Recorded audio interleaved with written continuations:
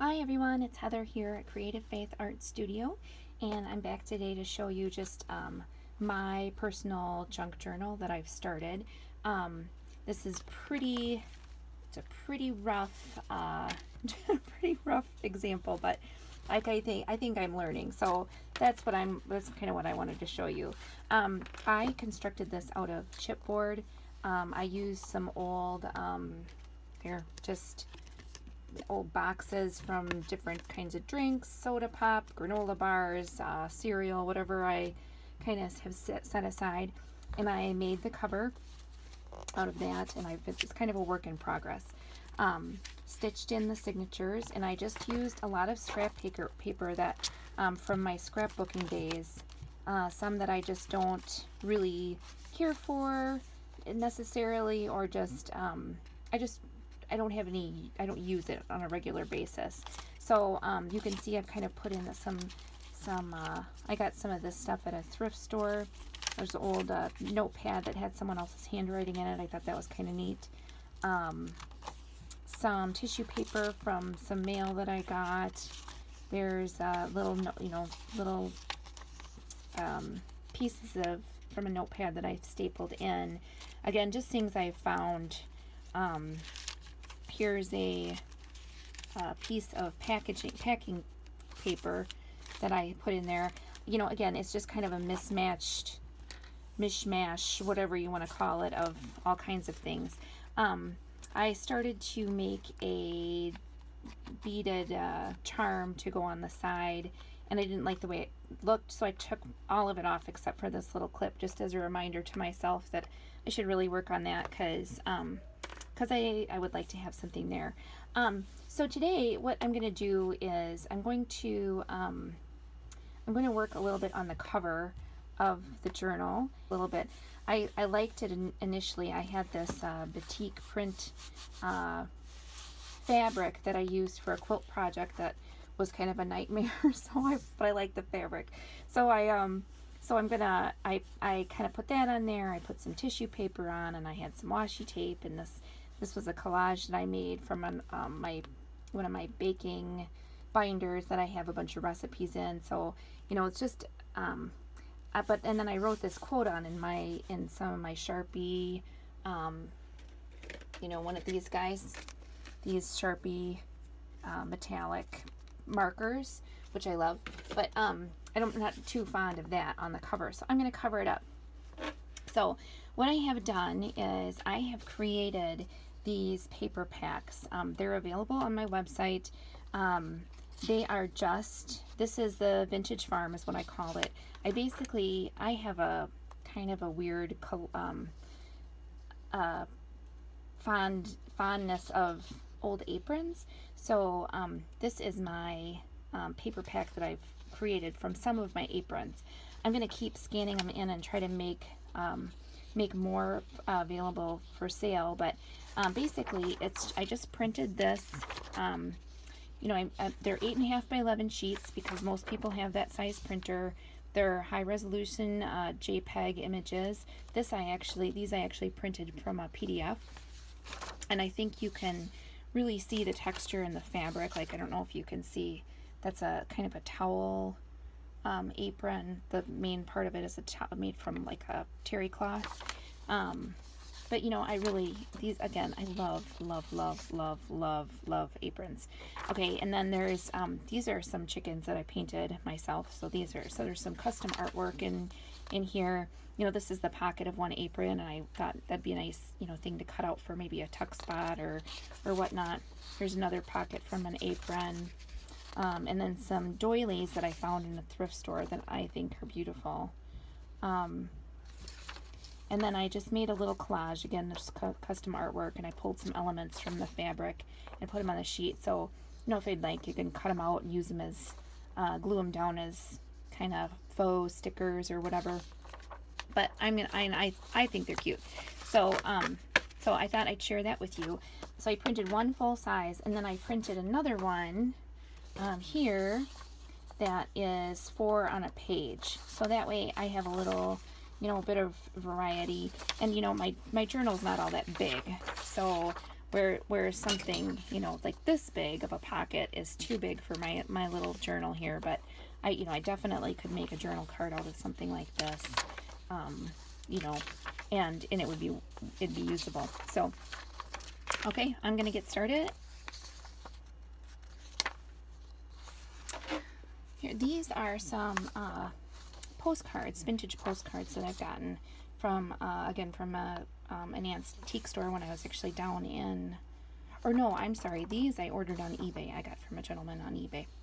But, you know, these are from anywhere from 1907 to 1920. And this is the one that I want to be on the cover of my journal. So these postcards I actually downloaded from an eBay member, and they really are very lovely. There was quite a few in the purchase that I made, and this is something I'd like to offer available for scanning, if possible. I just have to check copyright laws and whatnot. But so what I'm doing here is I'm kind of finding the elements that I'd like to use in my journal for the cover. Just kind of seeing what I think works or doesn't work, and I end up going with this this little hanky here. I love these. If you could see them in person, they're really, really beautiful. They're so delicate, and you know, again, they're just lovely. I can't say enough about them.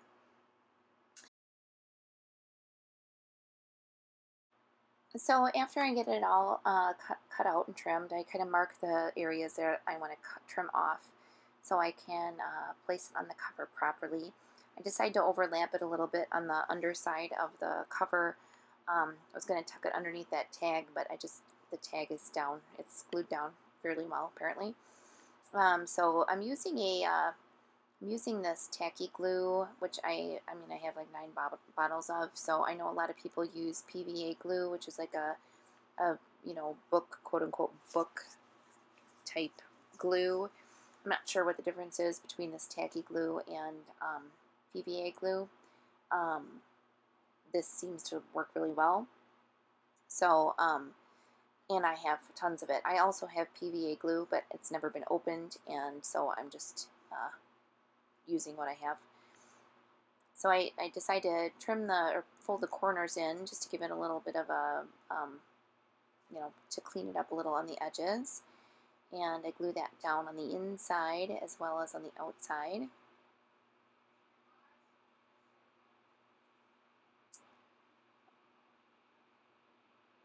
And fold that over. So I make sure I press it down really well, and here's where I start working on the, you know, kind of that postcard. So I find some, and I kind of want to back that, so I'm thinking, you know, that's me tapping on my paper, is me thinking. I grab some cardstock. I have some scrap cardstock, and oh no, I'm sorry, I don't. I'm going to use that. This little piece of scrap chipboard was supposed to be a fold out on the back inside cover of the journal, but I never got around to placing it, and I had it right next to me. So this I decide to, I'm going to use as kind of a support, or something a little more sturdy for this postcard, because I do want to back it and give it a little bit of depth. So I get that all glued down and trim off the excess.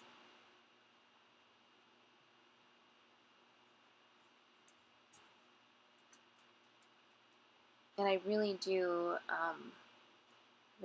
like the way this postcard turned out.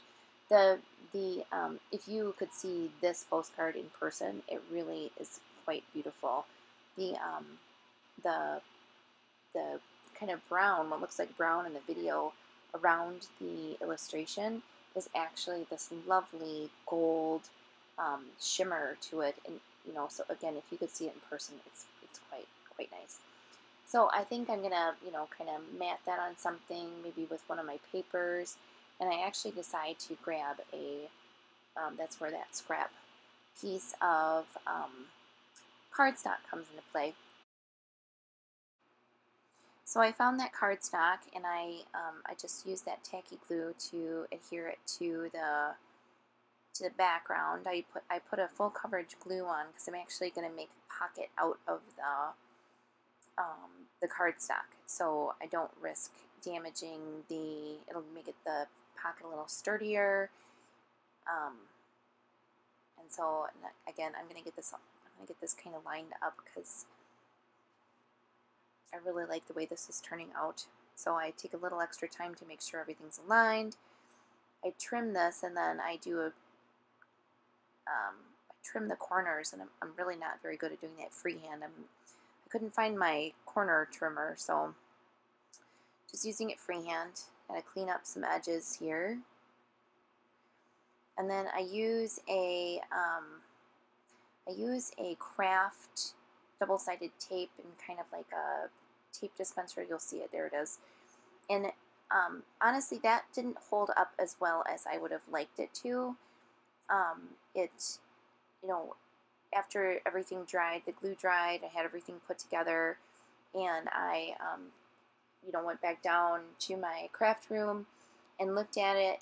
It seemed like it kind of pulled away from the cover a little bit. I was able to stick it back down, and it was fine, but yeah, I guess I wish I would have done that a little differently. I couldn't find my double-sided tape, like with the strips with the adhesive backing. But anyway, so now I'm trying to find some stickers. I wanna put some washi tape in. So this washi tape is from Washi Wednesday, and I love it. And I haven't really had a chance to use it very much.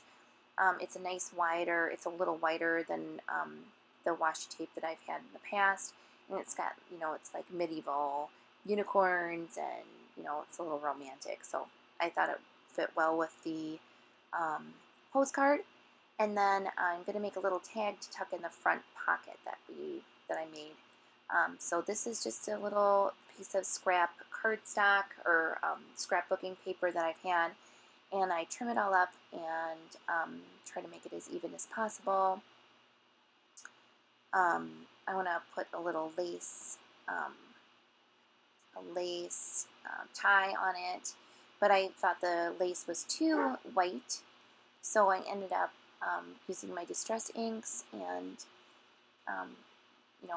giving it a little color. This actually is just a dry erase board marker that I put in a little piece of the not the hook end, but the loop end of the Velcro on, and it works really well. So if you're looking for a kind of an inexpensive way to make your own little distress dauber or whatever they call it, it's a good option. And then I just add a little distressing to the front of the card and the back, which is kind of funny because I end up covering that up anyway. But I wasn't planning on covering it up, so that's fine, whatever. So once I kind of get that cleaned up, I really wanted to use the back of that postcard. That from the back of the Victorian postcard, and so I decided to put that on the back side. That's why distressing that one side was kind of silly. So I put the tacky glue on and get that all glued down and repunch the hole and get it all trimmed up. And I'm not really doing a very good job here, so you'll see I have to clean up the edges a little bit because I'm anxious to get it done. I'm kind of really excited in the direction things are going, and so here we go, there, trim it up. Yep, take your time. And I'm going to make sure that I got the right part of the postcard in. I repunch the hole, and I'm going to go ahead and write my quote on there, and I picked a Bible quote. It's Psalm 118:24. This is the day that the Lord hath made. We will rejoice in it. It's one of my favorites. Just, makes you feel good. Good reminder of how great each day can be. And then I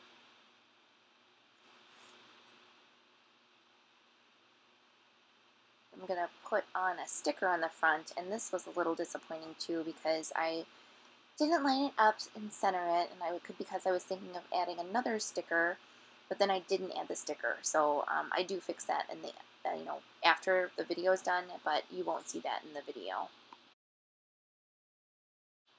So I put some little reinforcers around that. I don't know if you can see, but my son is starting to try a palette knife on the cover of my journal, wondering how those work. Anyway, so I put a little bit of reinforcement on the hole that I punched, and I put the lace through to make my tag. And that ends up going in the little front pocket I made. So yeah, I think it turned out really nice. Turn off a little fuzz and we're in business. Okay, so that is my new cover for my journal. So not too shabby. At least I don't think so. I'm pretty happy with it. So I covered up that quote that I like the quote, just didn't care for my writing. I got to use some of my new washi tape that I love so much. And then I got to use some of these new printable things that I just made. And this is Isaiah right here.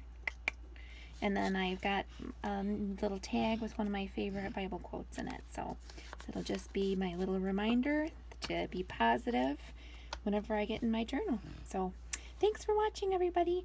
Leave some comments below if you like. I would love to hear from you.